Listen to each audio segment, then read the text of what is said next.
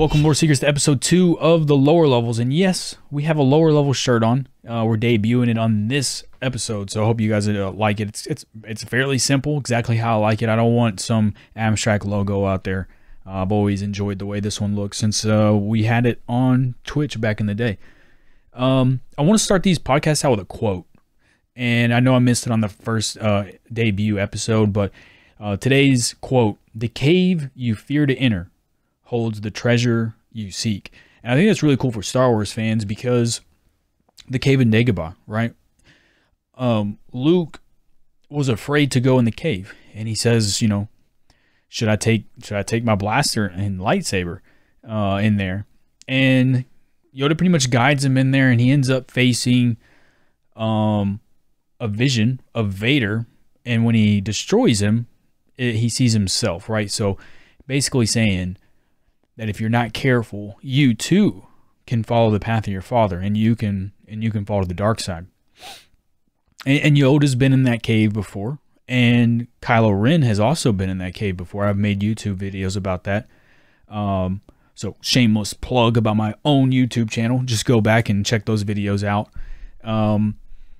Yeah, so just try to think about that. You know, what is the cave that you fear in, or what's holding you back in life, right? So go figure it out and then get after it. The next thing I want to know, and post in the comments below, do you guys want music in the background? Is that something you do in a podcast? If you're a solo artist, you know, do you want music in the background? If you do, just let me know and I'll start looking for some music and we'll post back there if my lovely voice isn't enough. Star Wars Celebration Europe 2023 is this weekend. It's currently going on. There's one more day, maybe two. They might go to Monday. I don't know. But some big news. The biggest one, well, I don't know if it's the biggest one, but the one that's getting the most attention is the Ahsoka trailer. I've already made several videos on this, so please, I'm going to keep referring to that. You know, go back and watch these videos. I put a lot of effort into them, and I think you'll enjoy them too. So if you're listening into the podcast, then you're definitely going to want to watch these videos. But we're going to break it down again. The video, or the trailer, the teaser trailer, shows Ahsoka walking through this ancient Jedi temple, I guess you could say, a structure, and she looks to be searching for something. So she uses her move that Anakin taught her. If you guys remember in the Clone Wars, when Anakin is just blasting her with the stun guns, with the clone troopers, her and Rex is doing it, and then she's training. Well, she learns these moves that ends up saving her from Rex, and she uses her lightsabers to cut through metal. Ends up saving her life against Rex. Well, she does this, and she enters this structure, and on her way out, she's ambushed by 3 Magna guards. And I did make a mistake on the breakdown trailer. I said that they were from Fallen Order, but they were actually from Revenge of the Sith. They're the Magna guards that Grievous basically has protecting him, and now Thrawn has them a part of his 7th fleet. Okay, in the Mandalorian season 2 episode called The Jedi, you can see these Magna guards with the emblem on their shoulder, the 7th fleet emblem. And that's when we first started knowing Thrawn was coming back. And then at the end of the episode, Ahsoka, of course, asks, you know, where is Thrawn? And that's when the big bad for the Disney showverse was revealed. The Thanos, right? Thrawn is Thanos. And in the trailer, we get to see another big bad. Someone we don't even know. We've never even met this antagonist before. His name's Baylan Skoll. And he has an apprentice called Shin Hati. Or Hati, sorry. Shin Hati. And it's cool because their last names are from Norse mythology, which I made a video about that today. So go check that out.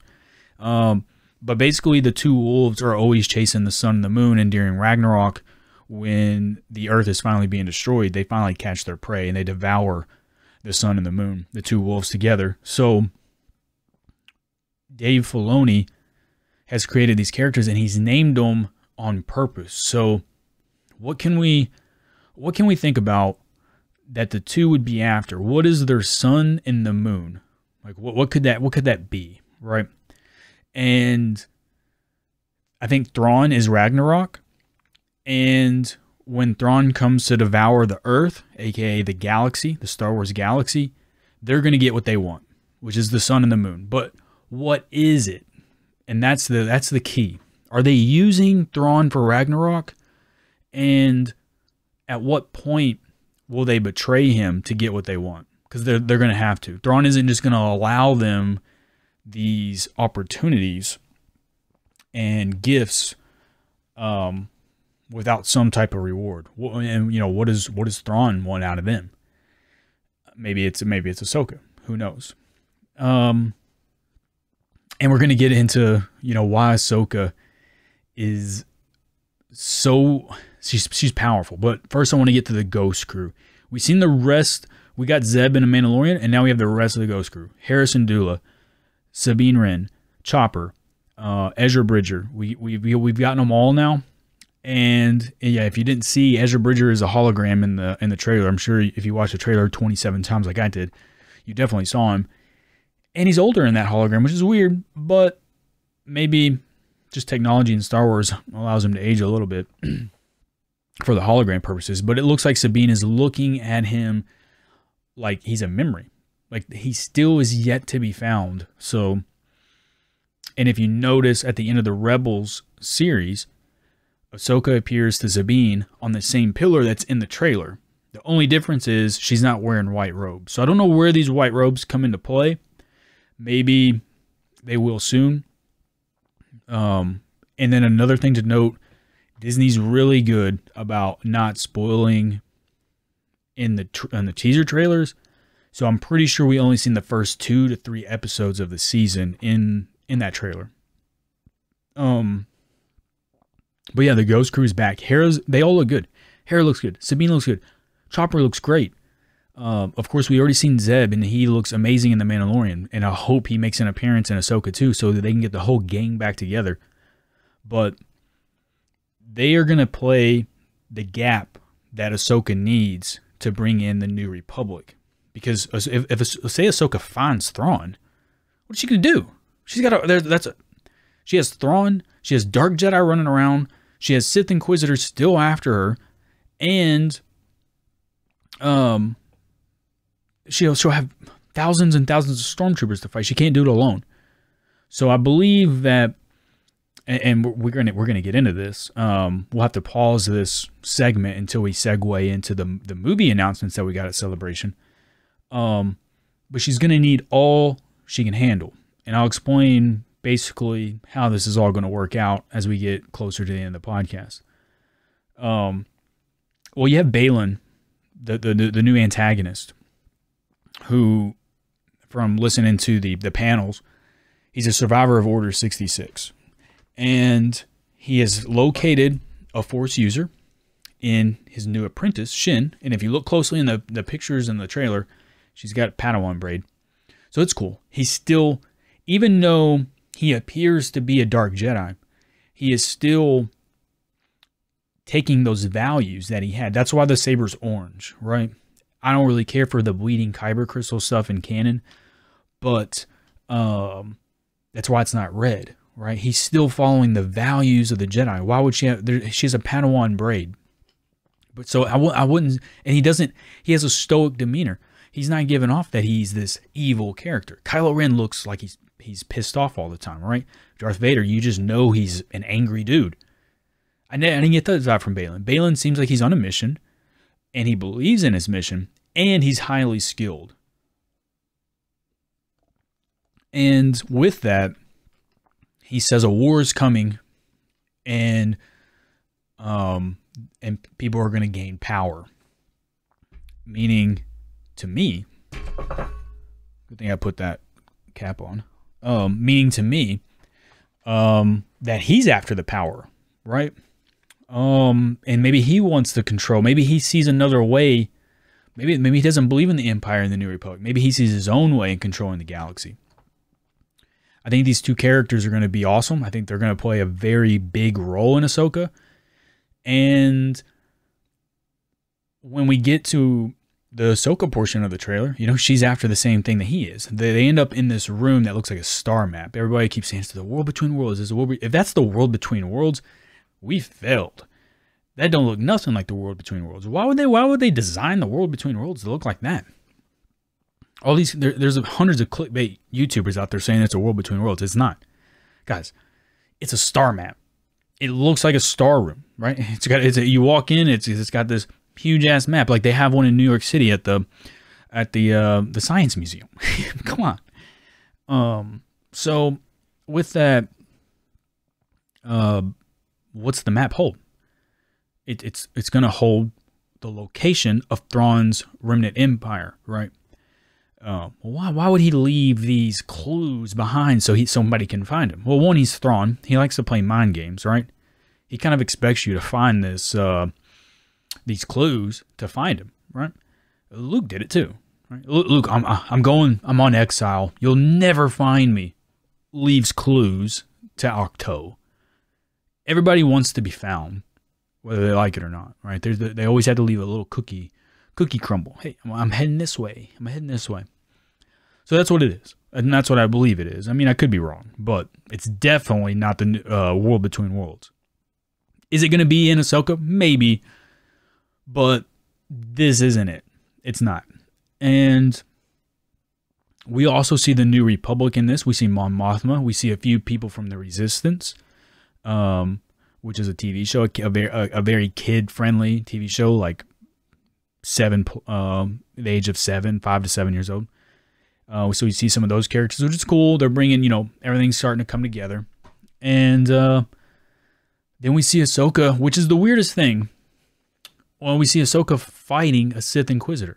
Has the Sith armor, has the Sith Inquisitor lightsaber, but the time frame doesn't add up. The Empire is gone. Who's controlling? There's no more Vader. There's no more Emperor to command these Sith Inquisitors to hunt Jedi. So who's controlling them? Which is weird. And it looks like one of the Inquisitors. I get them all confused. There's so many, but I think it's the 8th brother. Fought on Malachor against Maul and Ahsoka. So I don't know where that one. I don't know how that comes into play. Maybe he's there to get revenge. Like, hey, you left me on Malachor to die, because I think he was the one that's kicked off, and then his Sith helicopter, his lightsaber helicopter blows up, and then he falls to his doom. So he could have easily survived and got another lightsaber for the duel.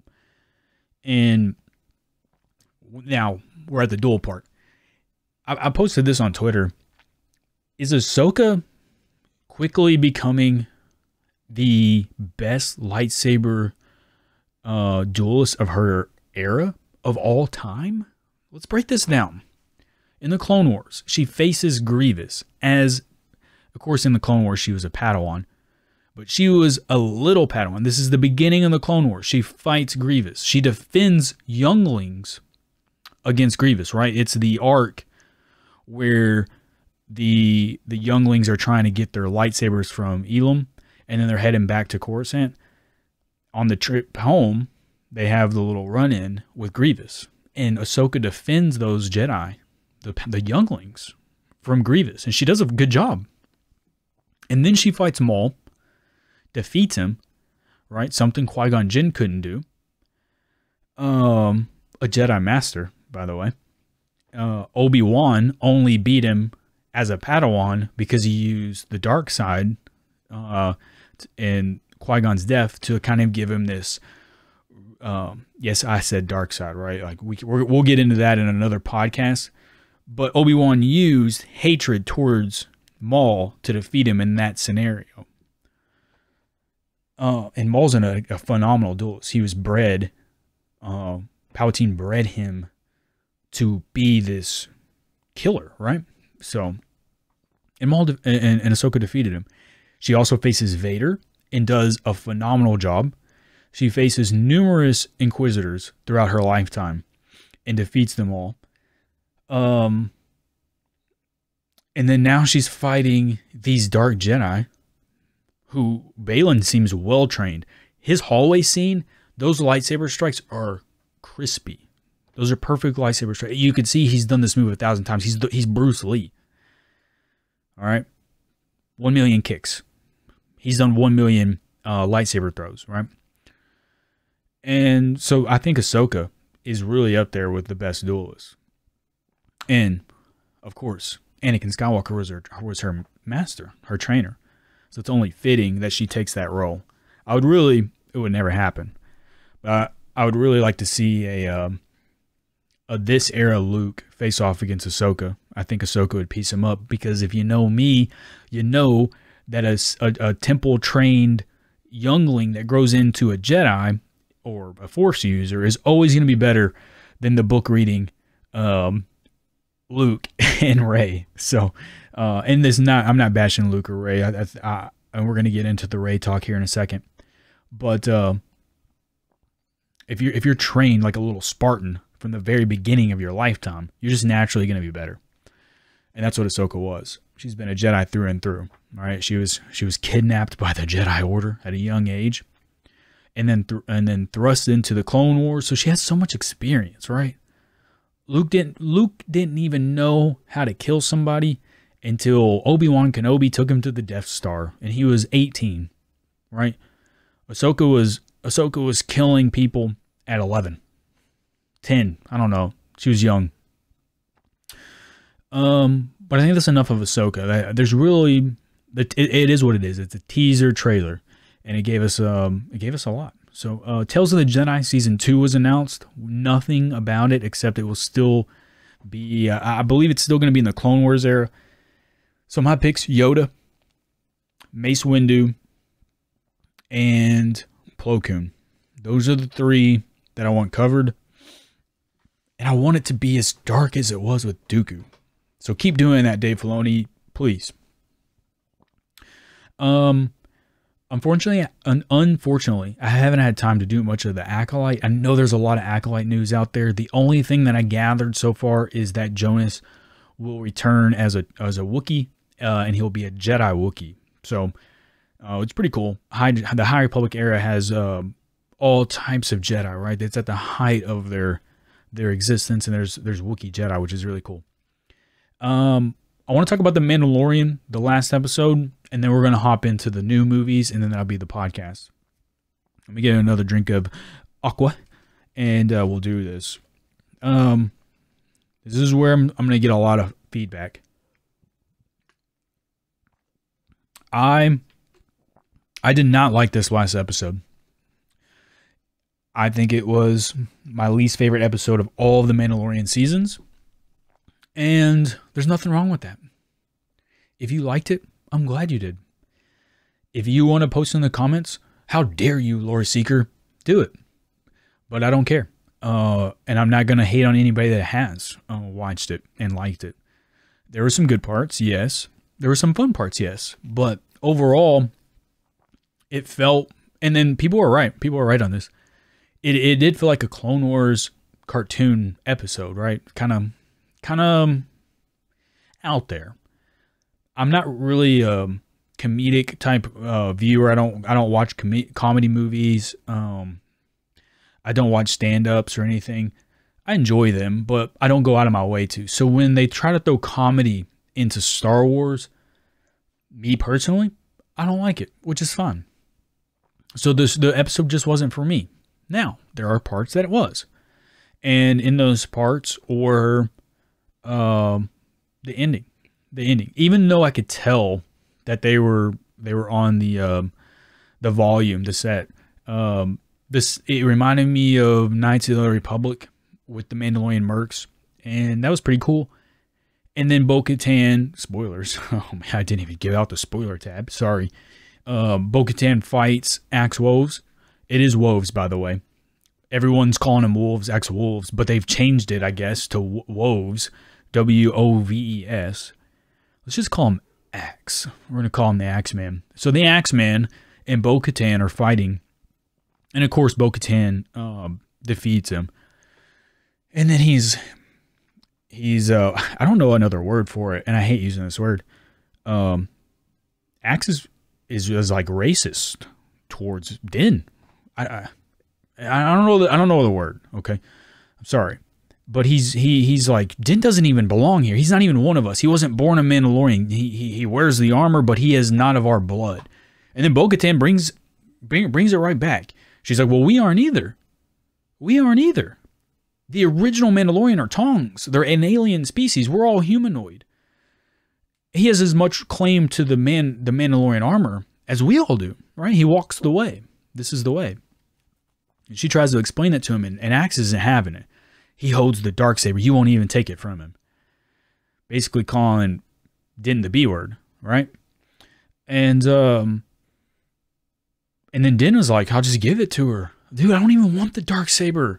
I want my spear back that I melted down for my little foundling Grogu. I want my spear back. I was so much better with it. I can't even hold the Darksaber. It's heavy. And they all laugh at him. They're like, no, you can't have it back. Oh, but then Din brings out, because Din is so well versed in the Mandalorian religion that he basically says, hey, I actually lost the Darksaber. Bo-Katan defeated the one who beat me, so she has claim to it. And the Axeman, agrees to this, and the rest of the Mandalorian mercenaries agree as well.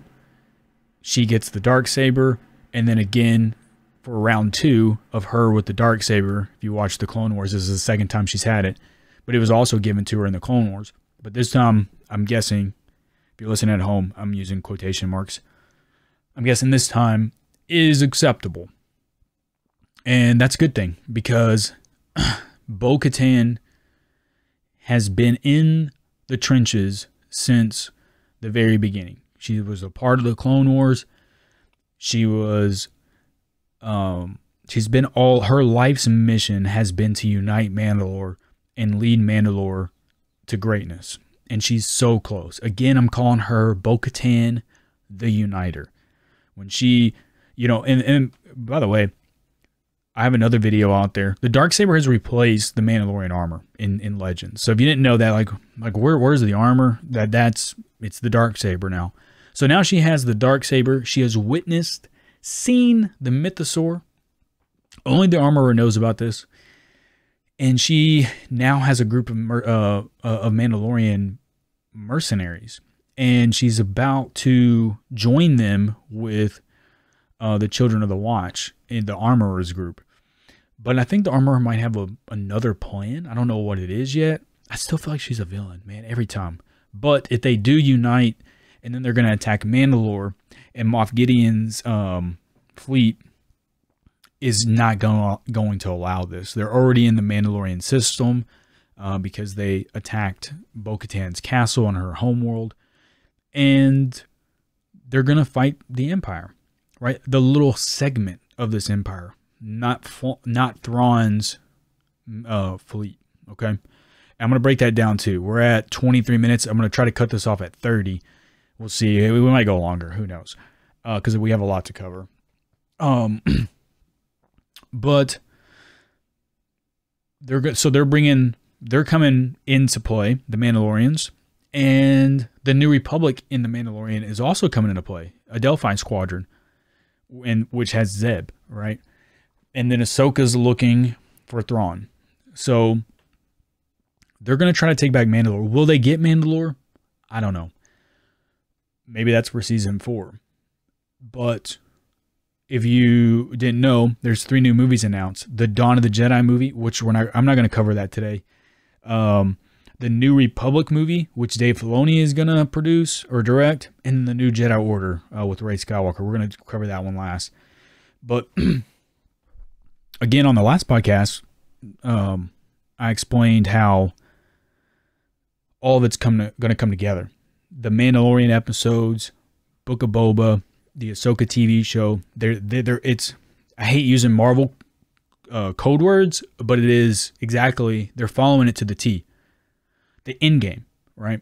The Infinity Saga, the Infinity War, Endgame, is what Dave Filoni's movie is going to be, where Thrawn is going to be the villain, and you're going to have Moff Gideon's group pair up with Thrawn's 7th Fleet, and that's going to connect the Remnant Empire, right? And there might even be more.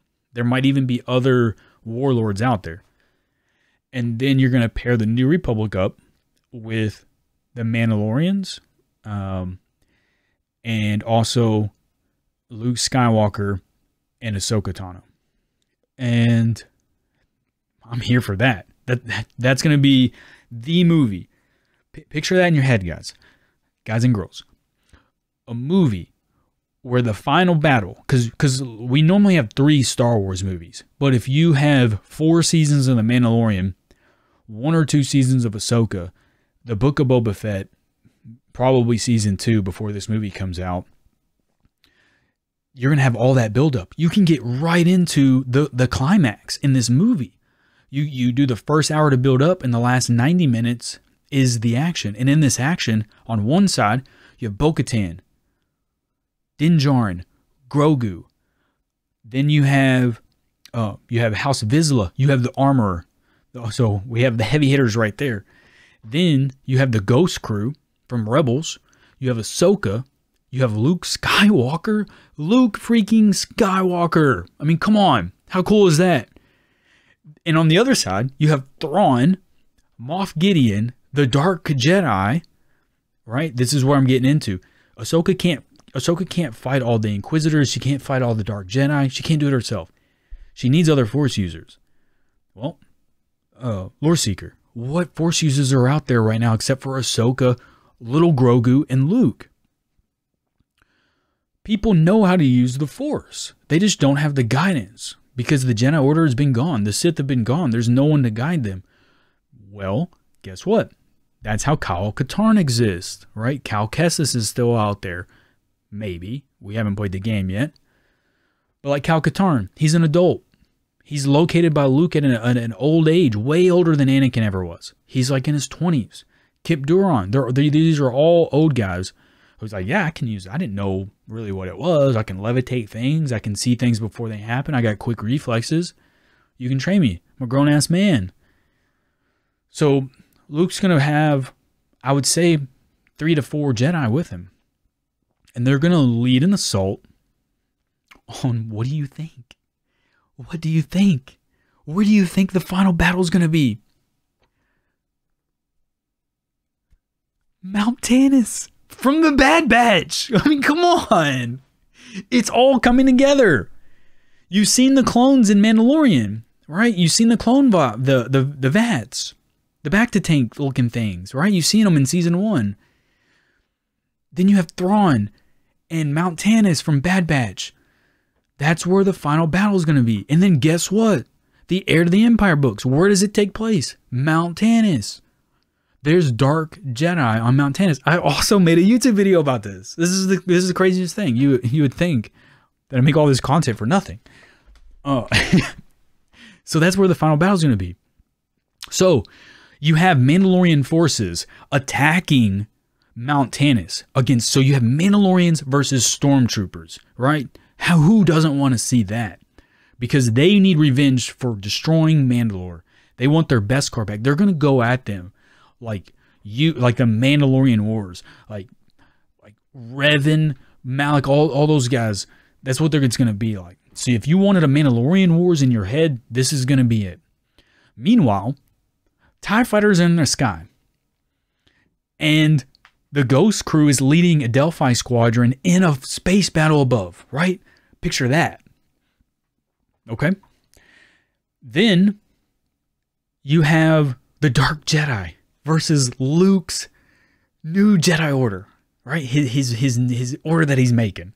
So we have lightsaber fights. Then Luke is going to face a clone of himself, right?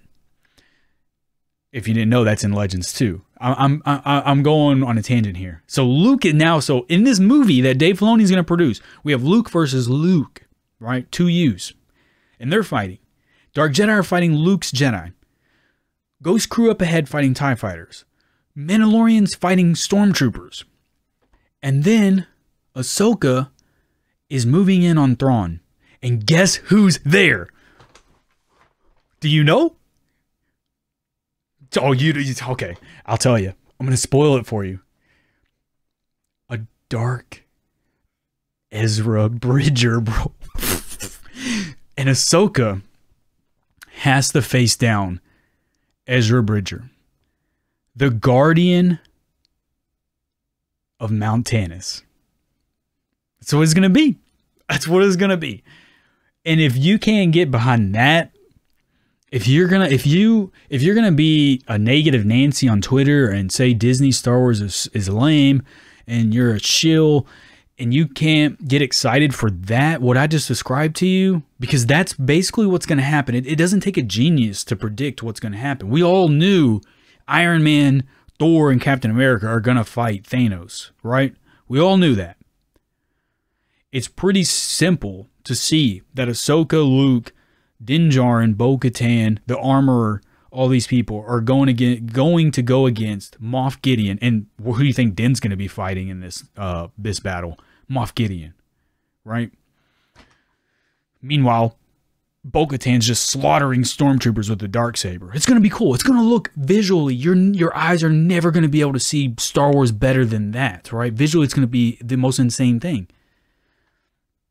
And I'm all for it. I can't wait. And that's how we're going to end that segment. And I'm gonna clip all that, and we're gonna put that in little videos. But I mean, come on. The last thing we're gonna talk about, we're gonna cover this. We're at 31 minutes. We'll just cover it. We'll see what happens. The last thing we'll cover, the new Jedi Order movie with Rey Skywalker as the helm. This is awesome. If you didn't like the sequel trilogy, give this one a go. Why not? It's more Star Wars. It's continuing the story, and maybe it improves the story for you, right? I, for one, like Rey. I think she's a good character. She's a very good character for the new fans of Star Wars, the children of Star Wars. When I watched The Phantom Menace, I was 8 years old. And if a 40-year-old or 30-year-old or 40-year-old, and I was so excited, man. I live in Kentucky, and there was no Darth Maul action figures anywhere. Everybody loved Darth Maul. He was the coolest character. My uncle lived in California. He found one at Toys R Us, and he mailed it to me. Now imagine I get the Darth Maul character, and then someone who loves the original trilogy and he hates the prequels was like, Darth Maul's stupid, kid. Like, what would I like? How would I feel? You know what I mean? Like, come on. So Rey, she's not my favorite character. She's not even in my top 20. She's not bad.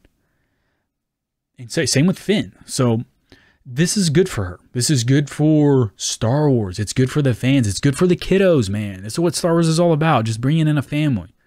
So Rey Skywalker, I'm going to make so much content on it. If you don't like Disney era stuff or sequel trilogy, I expect you to be in my comments. Just fuel the algorithm for me. Thank you. But let's break this one down. It's 15 years after the rise of Skywalker. So the First Order is gone. The Jedi are still far and few between, and Rey is trying to rebuild her new Jedi Order. People forget that Luke tried to rebuild his order too. This is the second one. So this is Rey's new Jedi Order, and she's using the books that she recovered from Octo. Now, I don't think this is going to be a single movie, because there'd be a lot of information to give you in a 2.5 hour segment, right? I'm sorry, my dogs are barking.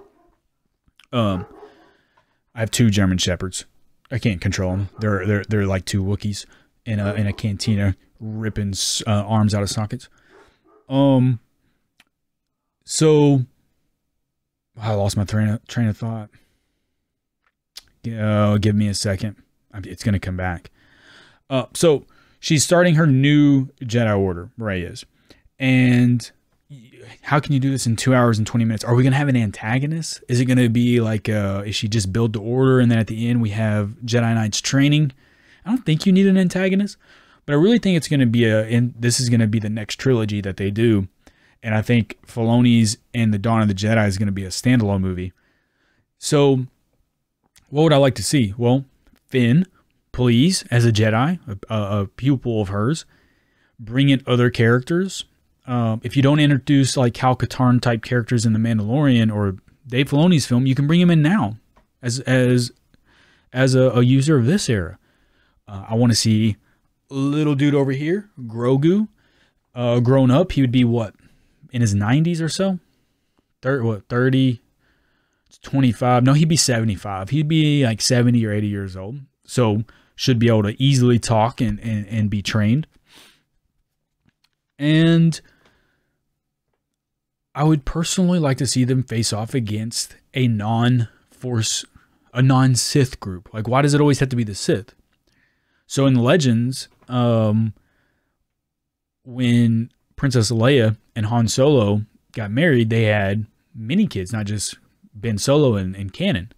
They had Jason and Jaina Solo, and they had Anakin Solo, and Luke Skywalker had Ben Skywalker with Mara Jade.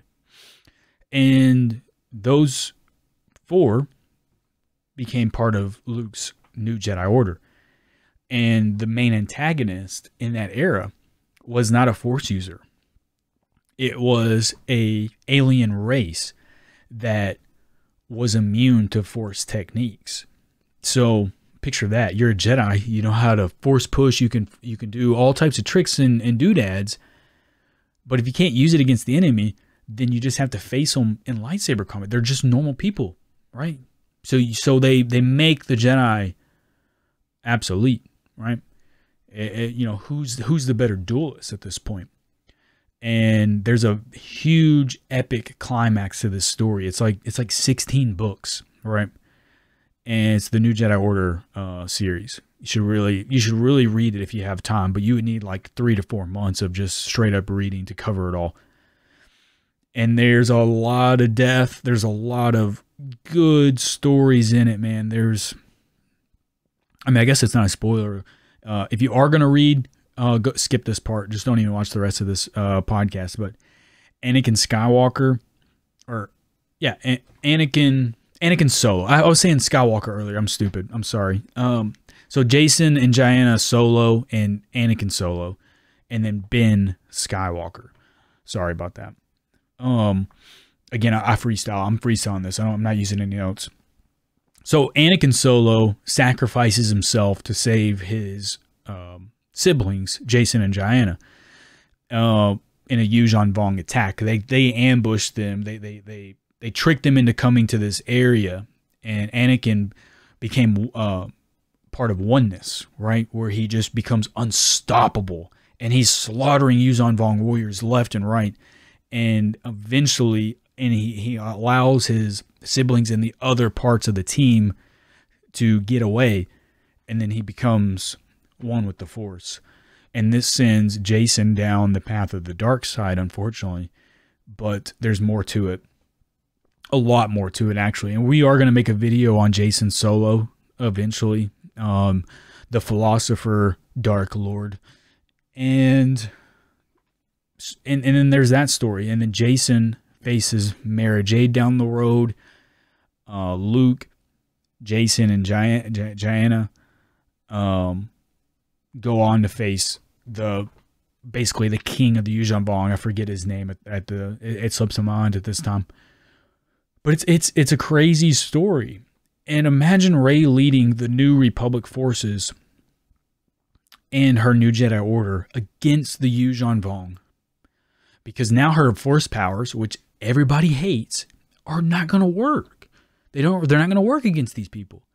So she's going to have to lead with her mind and her skills with a lightsaber. Count Dooku quote. And her new Jedi Order will be tested. And I think that would be the best story for her. Because if you give her loss and then you watch her come back from it,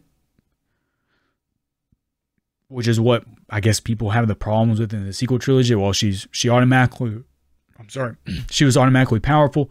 She never had any type of dilemmas, or she never had any type of like a hero's journey, which is completely wrong. But that's what people's main gripe is. Like, she never had any type of problems handling her business. We'll make it blatant this time. Make the first movie so, like, she gets beaten so bad where you're just like, how did she come back in episode 2, right? And just have her build up. Rey Strikes Back. Return of the Rey is going to be the 3rd movie. How about that? But I'm excited for it, and I'm here for all of it. And Dave, if I spoiled your movie because of my Star Wars genius, I'm sorry. You can just send me a massive check in the mail, and I'll delete this episode. But if not, I'm going to post it everywhere, and I will destroy you. Guys, we'll watch the next 2 episodes of The Mandalorian, and we're going to be covering it. Well, I don't know why I said 2. We'll watch the episode next week. We'll have another episode 3 next week. I'm going to cover the Bad Batch a little bit as well. I know we didn't get into that this time. And then we'll cover the season finale of Mandalorian, and then we'll get right into other content and keep doing these weekly when I can. Let me know in the comments what you think. If you made it this far, we're 40 minutes in. You're a real one. You're a real lore seeker. You're down in the lower levels with me. You're down in the trenches, and I appreciate everything that you do. Please watch, like, and comment on the YouTube videos. It really helps grow. I'm working hard. I'm trying to get content out daily for you. If I don't get a video out, trust me, believe me, it's because I had something else I just couldn't avoid, right? So I try to get something out every single day. May the Force be with you. Always.